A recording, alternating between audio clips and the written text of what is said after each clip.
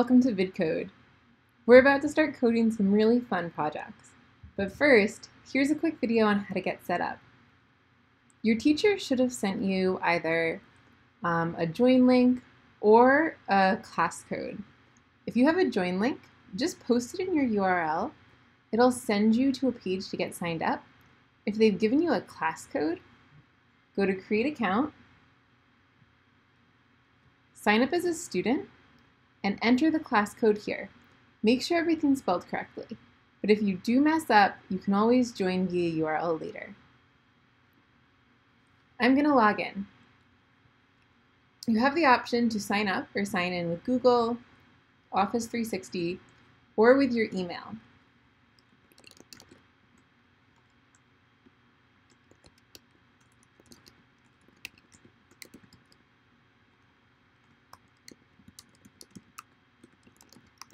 If you are signing up with an email, it doesn't have to be a real email.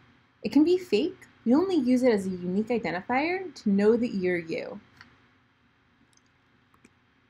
It does, however, need to be structured like an email with an @ and something.com on the right. If you're a student on Vidcode, we'll never email you.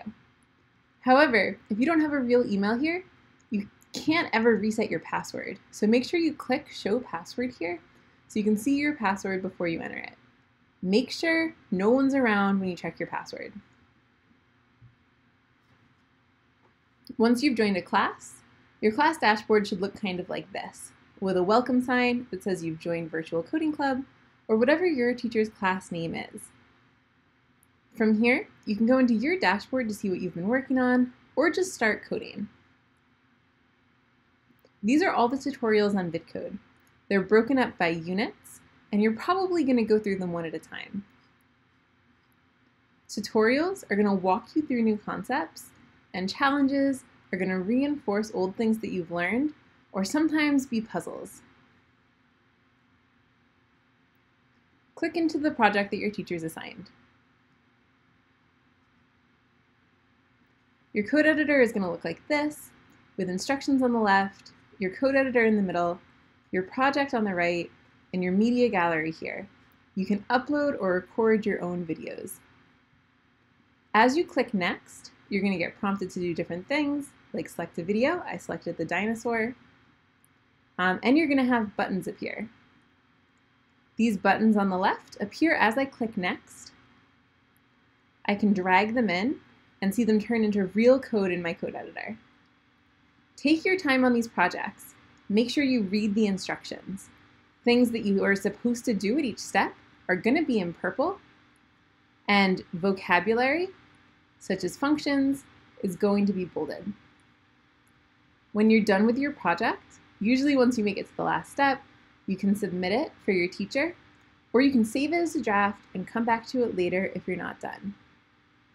I'll submit this for now, give it a title, and a description. A description is a great place to tell your teacher challenges or bugs you ran into, or reflect on your project.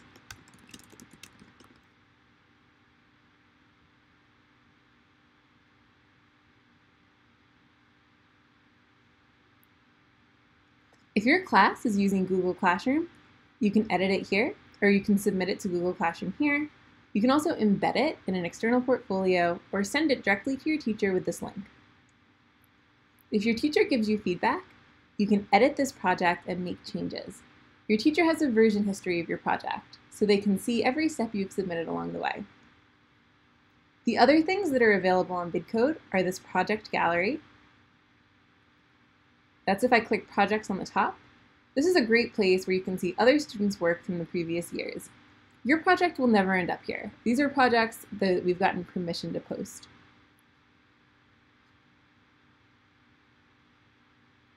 If you do find a project interesting, you can click into it,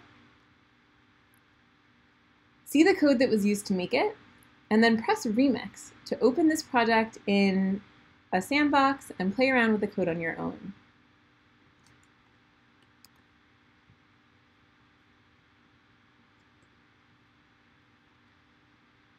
My classes will bring me back to my class dashboard, and my portfolio has a record of all the projects that I've worked on. If I have any projects saved or in progress, those will appear here on the bottom. All right, thanks so much for coming to this tour of Vidcode. I hope you get set up no problem and enjoy coding.